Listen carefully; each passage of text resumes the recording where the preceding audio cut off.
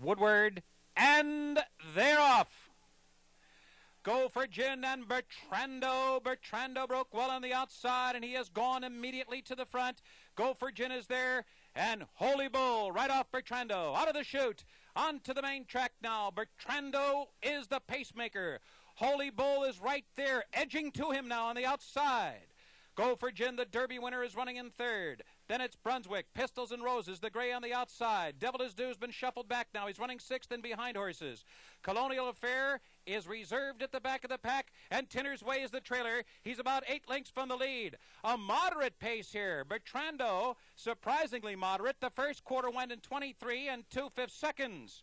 And Holy Bull is settled into the rhythmic beat of his long and powerful stride with 5 furlongs to go. They've run a half in 46 and 2/5 seconds. The fractions are sensible. Go for Gin is up close to this moderate pace. Devil Is Due has been taken to the inside.